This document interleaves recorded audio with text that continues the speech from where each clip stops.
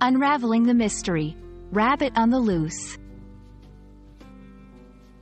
Hello everyone, and welcome back to our channel. Today, we're diving into a fascinating phrase that you might come across in English conversations: rabbit on the loose. This expression is not just about a furry animal escaping its confines. It carries a deeper meaning and is used in various contexts.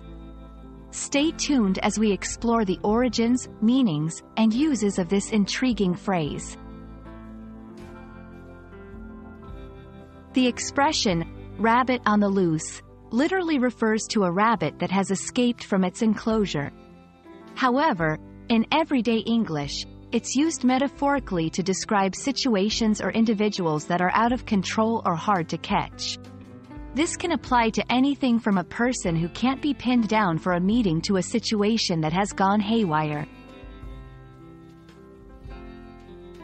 While the exact origins of rabbit on the loose are not clearly documented, it's easy to understand how the comparison arose. Rabbits are known for their speed and agility, making them difficult to catch when they escape.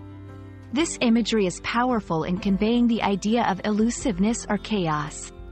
In usage, the phrase can be flexible. It might describe someone who is avoiding responsibilities or a scenario that's spiraled out of control. For example, if a project is not proceeding as planned due to various unforeseeable issues, one might say, "This project is like a rabbit on the loose." To help you grasp how to use rabbit on the loose in conversation, here are a few examples. Ever since the new policy was introduced, it's been like a rabbit on the loose in the office, with everyone confused and disorganized. Trying to organize a meeting with Jake is like dealing with a rabbit on the loose. He's just never available. The rumors about the merger are rabbit on the loose, spreading chaos and uncertainty. Understanding phrases like rabbit on the loose can enrich your English learning journey, adding nuance and color to your conversations.